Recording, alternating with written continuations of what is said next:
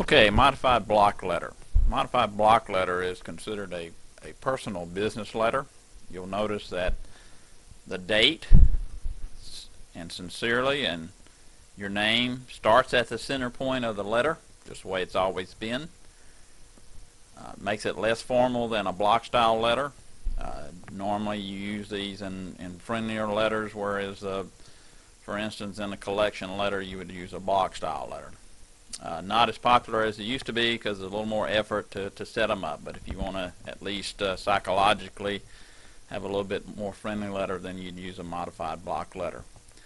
Alright, if it's a business letter, then more than likely it's going to have a letterhead at the top, a 1-inch letterhead. So to begin the letters, as you do most letters, you hit enter 3 or 4 times for a 1.5 to 2-inch top margin.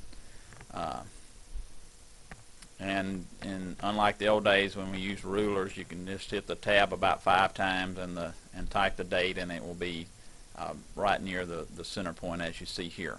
After you type the date, and all letters have dates, makes them legal documents when they have dates, you hit enter 4 times and type the address. You'll notice after you type the address down through Natchez, Louisiana, you'll double space. That's what DS means, and type Dear Mr. Alcock. After you type Dear Mr. Alcock, you got a decision. Do you want it mixed punctuation, in which you'll put a colon here or a comma and a comma after sincerely. That makes it mixed punctuation. If you don't put a colon or a comma after Dear Mr. Alcock, then you don't put one comma after sincerely. That makes it open punctuation. Then you hit double space again, which is one blank line between. That's what double space is. It'll have one blank line between whatever you're double spacing. You type the paragraphs as you see all the way to the end of the paragraph, type the period and hit again double space to start the next paragraph, and so forth and so on. And eventually you'll get down to the bottom of the letter.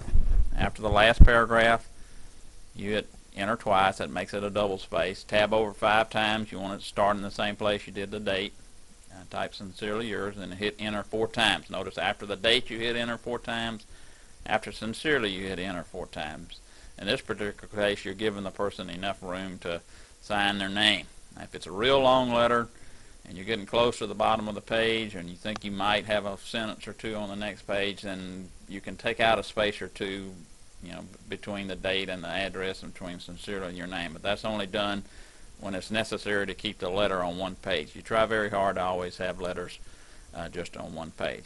After your name, you type your name. You can double space. If you're putting something else in the envelope, like a check or an invoice or something, then you put in enclosures. And if you have any PSs that you need to do, this is the area in which you also do. Okay, hope this helped.